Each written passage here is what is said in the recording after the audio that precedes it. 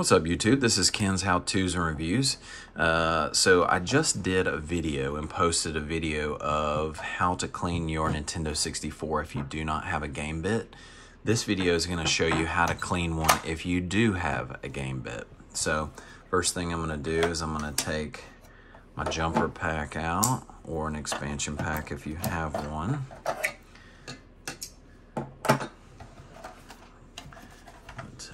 Here, I'm going to take all my covers off, put them to the side. Then I'm going to take my game bit. I'm just going to start undoing these screws. These don't take very long. They're not very long screws. I believe there's a little magnet in here. I got this tool off of Amazon. As I explained in my last video, Nintendo put these game screws or game bits into the system, incorporated them into the system because the last Nintendo NES was being bootlegged by people taking the system apart and just mimicking or recreating the internals and selling them as bootleg systems. So Nintendo got pretty smart and said, well, we'll just make a we'll make a system that no one has a bit to, and that'll solve our problem, which I believe it did. So the most important thing with taking these apart is keep track of all your screws and where they go. All your parts. This thing has a lot of parts internally. Now, I have seen people really take these apart and do a number on it, and I have seen people just do the basics. So what I'm going to do is the basics. So once you get your screws out, this comes right off. So this one is not too bad. You can see it was in a high humidity, high moisture area. There's some rust right there. I have seen people actually be really OCD about this and take this plate off. I'm not going to do that. What I do is I just get a brush, a really fine paintbrush, and you can see, I'll show you. That's pretty bad. I mean, it's dusty, but I'm not going to get too anal about it and take this entire thing apart, clean everything in a bathtub. I'm just going to clean this thing. You know, we're just going to dust this off. And what you can do is, while you're doing this dusting, you can have a vacuum cleaner on at the same time and just suck up all this dust while you're doing this, if you don't want to breathe in all this crud.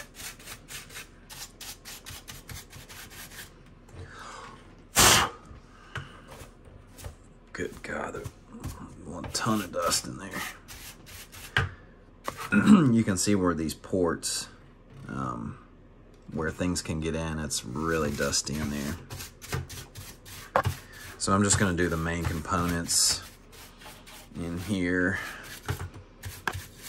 Just kind of get all that stuff out of there.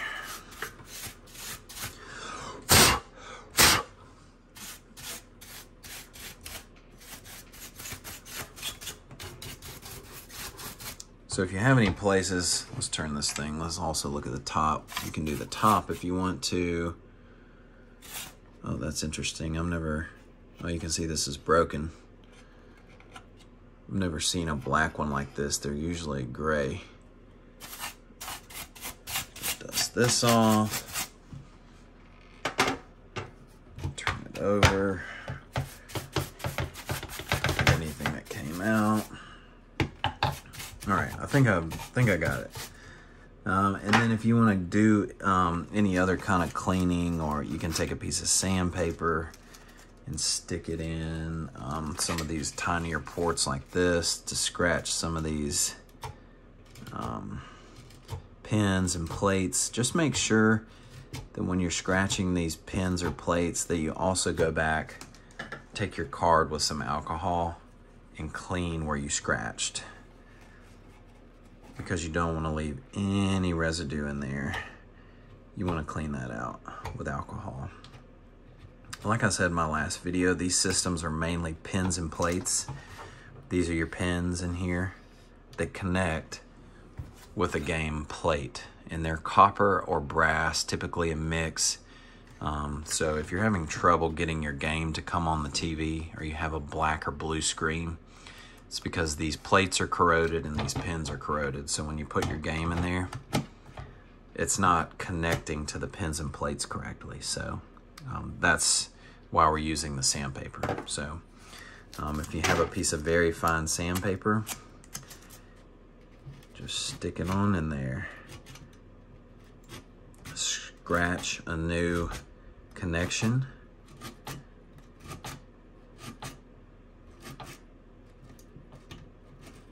And this is gonna get some new copper and new brass exposed. And then you're gonna take your card and alcohol. You're just gonna go in and clean out what you scratched off.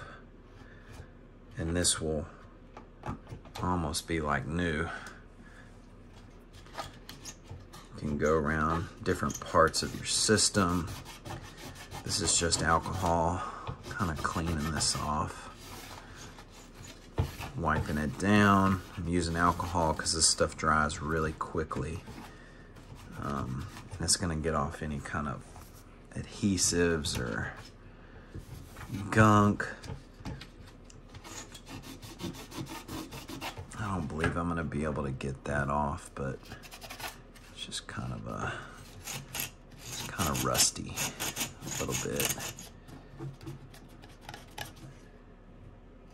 But we got it looking pretty good.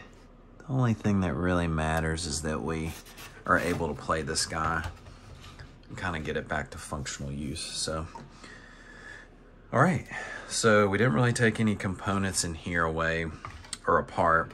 One other thing I want to tell you too is these pins in here that read your controller, they are also made of brass or copper. So if these aren't working for you, if you know your controller's not working and you know it's for sure nothing wrong with the controller, you can go in here and scratch these copper wires as well. So if you have a thin piece of sandpaper, you can maybe roll it in a little roll, get it in there and kind of scratch in there and expose some brass or copper in there, and then see if that also works for you if your controller's not being picked up.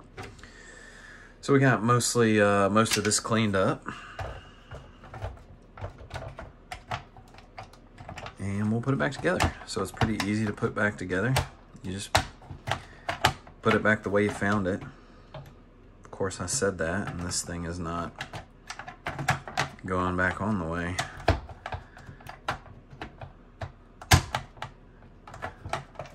Why are you not going back on there? Oh, there we go. Had to do the power in the right way. And then you just turn it over and put your screws back on, put your feet. And of course there are more thorough cleanings that you can do, but this one's just the basics. You know, if you don't want to keep track of screws and all that kind of stuff,